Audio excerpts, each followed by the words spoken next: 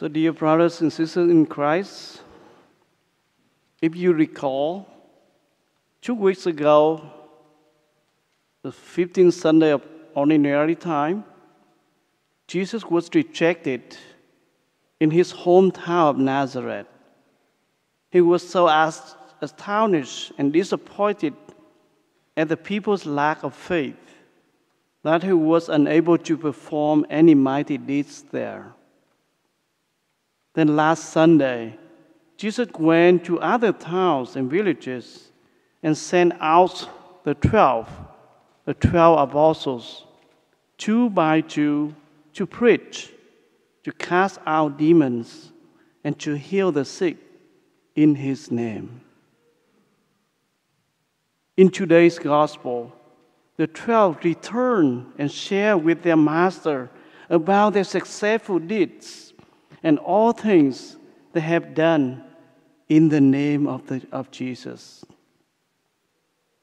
They also felt tired, burdened, and frightened, and the Lord asked them to go to the deserted place to rest, to take some time off from work, to give thanks to God, to bond, and to strengthen the relationship among themselves. In preparing for this homily, the key word that makes me ponder the most in today's readings is the shepherd.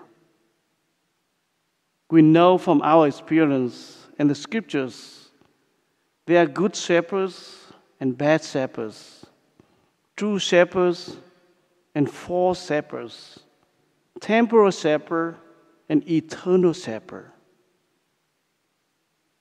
So the obvious question is, what is the shepherd? According to Merriam-Webster Dictionary, shepherd is a person who takes care of or guards a flock of sheep. The Holy Bible defines the shepherd as someone who watches over, looks after, or guides somebody. The Lord is my shepherd. There is nothing I shall want. Come from the most beloved all passages of the scriptures, Psalm 23, which we just heard from the responsorial psalm today. In this passage and throughout the New Testament, we learn that the Lord is our shepherd in 2 ways.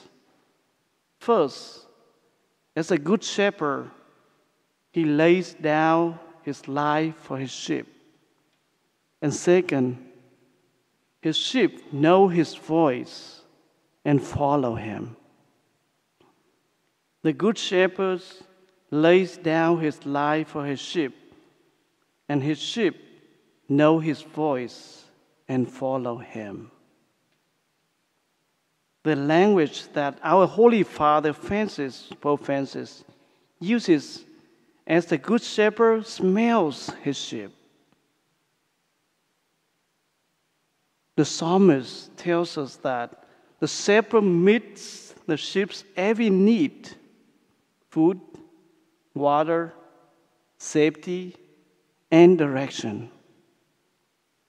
When we as believers follow our shepherd, we too know that we will have all we need. We will not lack of necessaries of life, for he knows exactly what we need. Your shepherd cares for the sheep because he loves them and is faithful to them. The Pope, Bishop, and priest are often referring as shepherd to tend the flocks entrusted to their care. God chooses certain people to be leaders and shepherds of souls. Even though they are not perfect or even near perfect, We are like everyone else, sinners. However, through the mercy, compassion, and the grace of God, we are doing God's work in serving others. Through their works, God perfects them and the people He entrusted to their care. I am too among the broken ones. With the grace of God, He shows His mercy, protection, guidance, and love to all. By the virtues of baptism, we are shepherds to each other. Parents shepherd for their children. Teachers shepherd for their students. Workers shepherd for their co-workers. Friends shepherd for their friends. Classmates shepherd for their classmates, and so on. We need to ask ourselves two important questions. First, what type of shepherd am I? And second, what makes me a good shepherd? The good shepherd knows the need of his sheep. He feels them and smells them. He knows each of them by name and what they need. He gathers the sheep and unites them into one flock. On the other hand, the bad shepherd abandons the flock. He allows the flock to be destroyed and scattered, to do whatever they want. He doesn't care for the sheep. He does not take any responsibility for their lives even. There are 5 qualities of good shepherd that I can think of. The good shepherd, the first thing, he is a good person. He protects, he guides, he nurtures, and he lays down his life for his sheep. Jesus, our good and true shepherd, nourishes and strengthens us, guiding us on the right path. Jesus brings peace and unity among Jews and Gentiles, between believers and unbelievers, between men and women, and between God and humanity. Jesus is a real shepherd sent by God to care for God's people and lead them to God.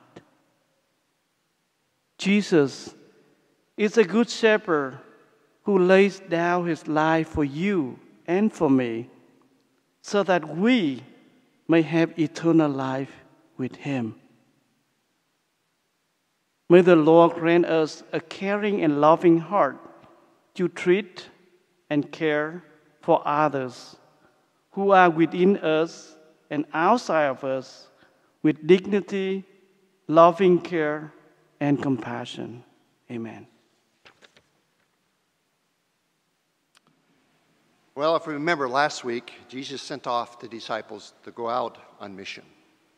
Well, today's gospel is the disciples just returned from doing their first mission trip. They were excited about all they had accomplished. But Jesus said to them, "Come away by ourselves to a deserted place and rest a while."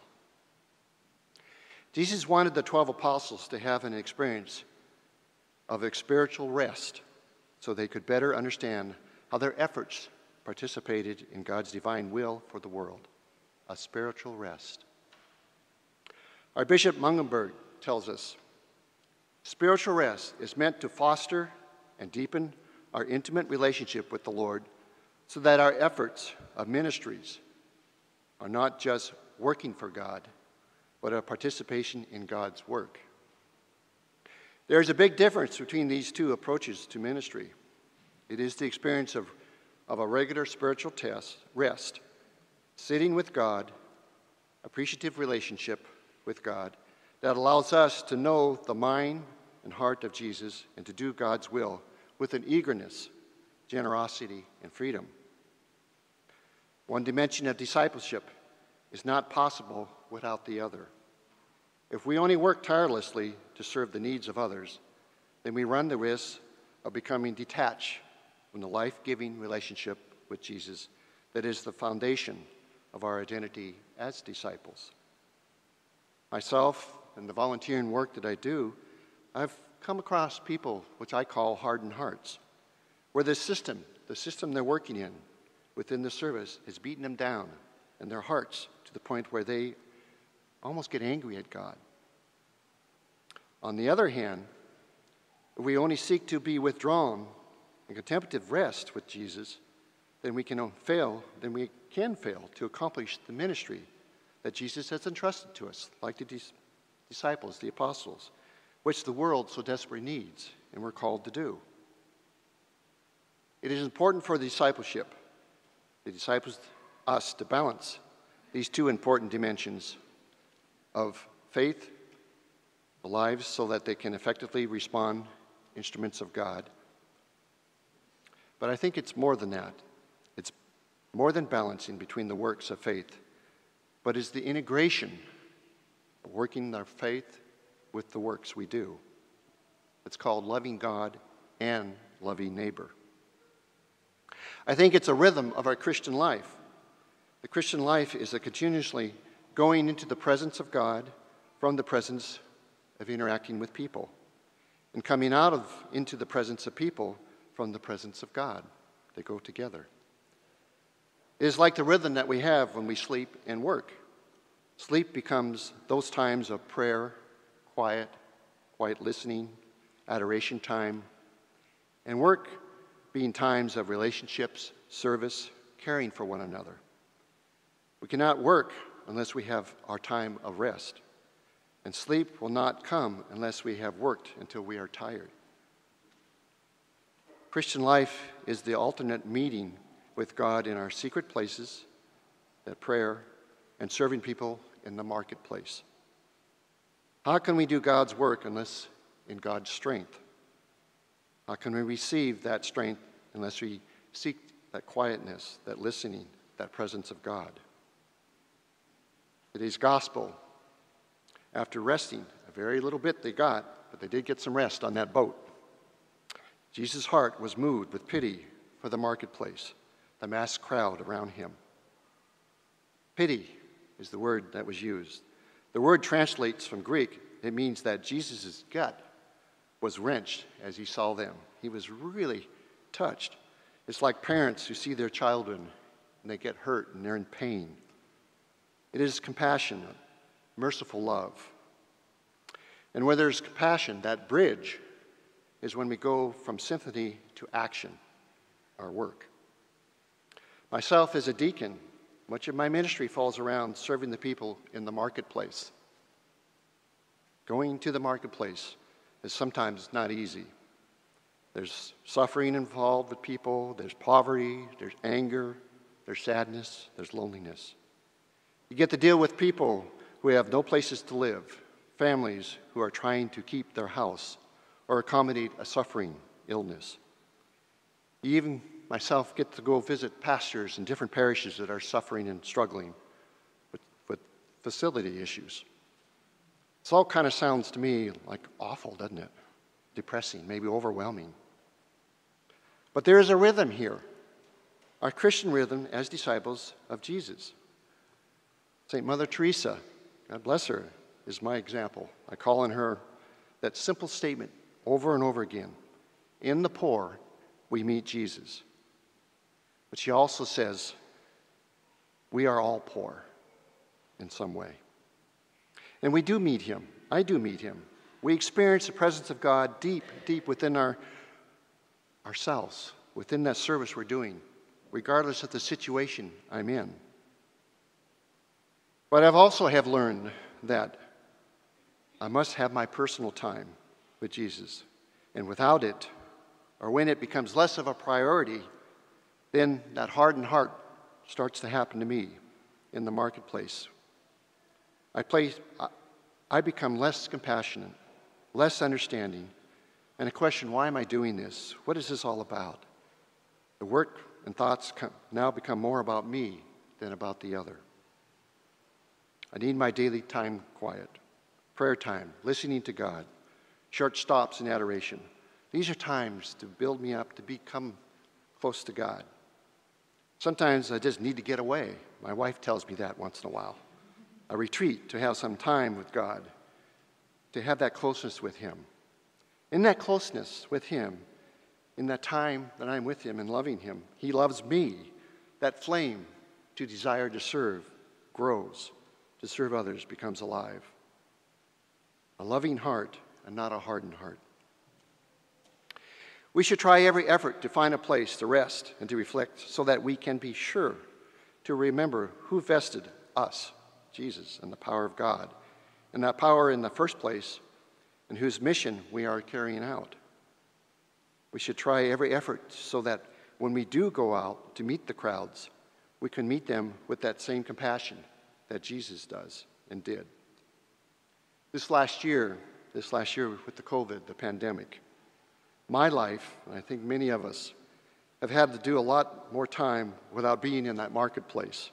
We just couldn't get around. We weren't wanted. We just parish and activities here for me came to a halt. I found myself, my prayer life, my actions, the relationships were all centered at home or around me. Spent a lot of time with myself. The interaction wasn't there. It can be a comfortable situation to be in, a comfortable mindset to get into. Loving God within myself, my friends, and my little family. That's all, and nobody else. But we are all called to love our neighbor. And in loving our neighbor, discipleship becomes alive. Our St. James, in the epistle, he nails it. He nails it big time. He says, "What good is it to profess faith without practicing it? Such faith has no power to save one, has it? If a brother or sister has nothing to wear and no food for the day, and you say to them, 'Goodbye, good luck, keep warm, well fed,' but do not meet their bodily needs, what good is that? So it is with the faith that does nothing in practice." I'm going to quote Pope Francis in a recent homily he did. He says, "Let us remember, please, that for disciples of Jesus, to love is to serve, and to serve is the reign. Power lies in service, not in anything else. The church has a heart inflamed by love, yes, a humble heart throbbing with service." Next week's gospel, we will see how Jesus, in his merciful compassion, has a throbbing heart for love in the marketplace. Can you hear Jesus calling you? Loving God and loving neighbor. Loving God with a humble heart, throbbing with service.